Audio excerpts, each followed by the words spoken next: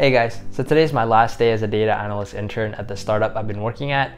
I've been here for about 12 weeks and I've loved every single minute. I made a couple other videos talking about my internship and my time here, and I'll leave some links down below if you guys want to check them out. Basically, sometime this spring I applied for over 350 jobs and I got a couple offers, and I decided to choose the startup and work here as an intern starting May. And in the time span of the short 12 weeks I've been here, I've learned a lot, made a lot of mistakes, and also had a lot of fun. In my first week here, I was instantly exposed to the startup culture and the drive and energy that was associated to achieving our goals. After that, I spent a lot of time looking at the company's issues and problems so that I could identify what my capstone was going to be about. And after all that digging, I found that we had a pretty significant churn issue that was limiting our growth. Obviously, the company had a couple attempts to solve this problem, but there was no drastic or long-term success. So that's how I settled on my capstone project. So then I set up a meeting with a couple of my supervisors and data experts within my team, just to give them an idea of what I had mapped out, and they really liked it. So now we're at present day and I'm presenting all this information to our founders, our engineering heads, and various other departments by the end of today's business day. Wish me luck. Anyway, it's still a regular work day, so I have a couple of meetings to attend, like the daily stand-up and another meeting with the sales team for a dashboard I'm building for them.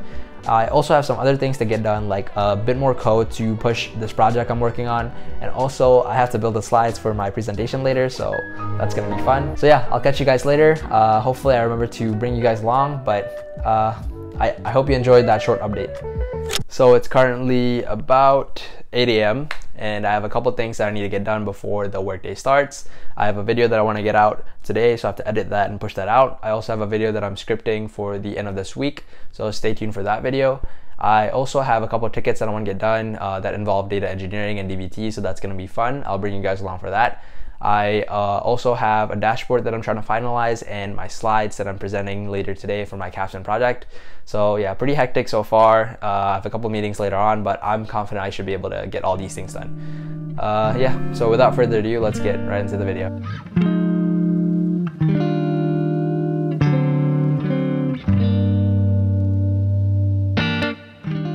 So we just got done with the daily stand-up, and I have a couple things that I want to get done before my next meeting. Primarily my slides for the capstone project, so I'm going to knock that out real quick. I don't think it's going to take too much time, so I'll catch you guys right back after that.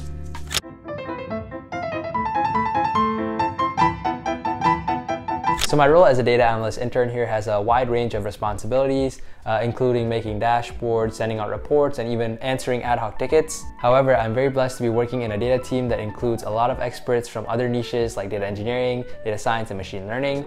So with the blessing of my superiors and also my mentors, I requested to take on additional responsibilities that allow me to expand my skill set so that I can use data engineering, data science, and also machine learning in my day-to-day work. I also have been working very closely to one of my mentors who's a data engineer, and this has allowed me to expand my skill set and utilize things like DBT and DevOps tools like Docker and Kubernetes. Data engineering is one of the highest paying roles in the field of data, and I think it should be talked about more. And I find that very interesting because the field of data engineering isn't talked much about, especially with all the hype around data science and data analytics. So I wanted to give it the attention it deserves, because when I first entered the field of data, I didn't really know much about data engineering. In fact, I didn't learn much about data engineering in school or my courses. So having hands-on experience and guidance from a mentor who has been doing this for years is really amazing, and I wanted to share that with you guys. I like to emphasize this point a lot on my channel. Data science or data analytics doesn't have to be the end goal. It's just a very good field to get into because of all the hype and the demand. But after some time, if you choose to pivot to another role within the data field like data engineering or data architecture, that's very possible too. The pay is very reasonable and you would have the extra years of experience that would put you ahead.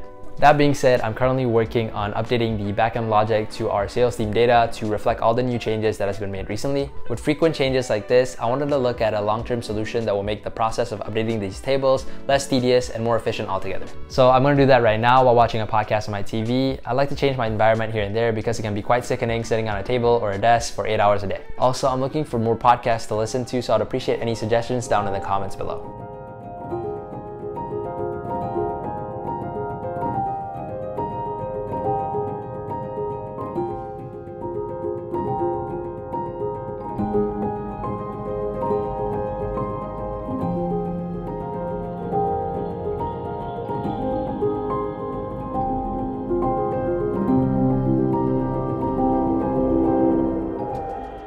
Alright, so I managed to get all the changes done and I tested it locally in our dev environment. After the test passed, I pushed all the changes to GitLab and for some reason the pipeline failed at the last stage. After some digging, I found out that the test it failed was completely unrelated to the changes I made. I have a theory on why it failed, but I want to check in with my mentor before making any changes just so I don't break anything.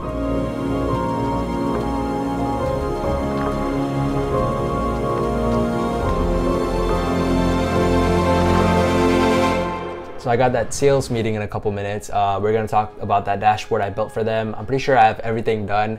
I just wanna go over the visual layout and make sure the values are accurate and representative of what they need. This is a high stake dashboard. They're gonna use the numbers to send them up for commissions for the salespeople. So I need to make sure everything is finalized and accurate before finally pushing it out. So yeah, enjoy that time lapse and I'll catch you guys back after.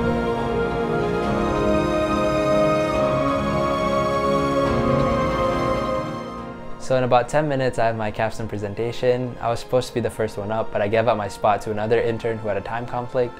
I'm kind of excited and also a little bit nervous, so wish me a little bit of luck. This project means a lot to me and I'm confident that it's going to be impactful for the higher ups and the stakeholders. So yeah, wish me luck. Hopefully my presentation goes well and I'll catch you guys back after. All right, last but certainly not least, we have Vinesh. Hello, everyone. So for this capstone presentation, we had a batch of about 8 interns spread across various departments, and it was amazing to see everyone's projects and impact on the company. During my presentation, I got a lot of questions from the product team and some from the founders or stakeholders. It was pretty cool to hear their thoughts, praise, and ideas on how this project could be taken to the next stage. Also, I think now is a great time to announce that I got a full-time offer from my startup to return as a data analyst full-time starting August. Long story short, a couple weeks into my internship, my team decided to push for me to become full-time, and shortly after, I got an offer. I also got another offer from a larger company for a business insights position, but I decided to accept the offer from my startup to become a full-time data analyst this fall because I think there's a lot of room for me to grow still here, and I want to expand with my team and do a lot of cool stuff moving forward. So yeah, I'll be working full-time remotely and also taking classes. Most of my classes are online, so this works out well. I only have one class in person.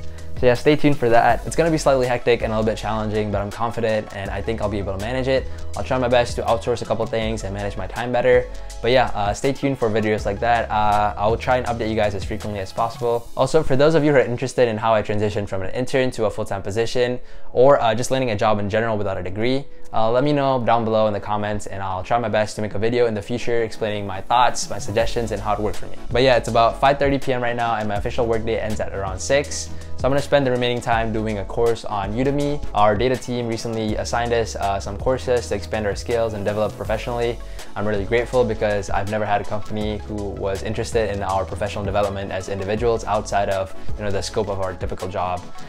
So yeah, I'm gonna maximize my output and do as much as I can to expand my skills with the company and without. So yeah, that's about it. That's my typical day as a data analyst intern.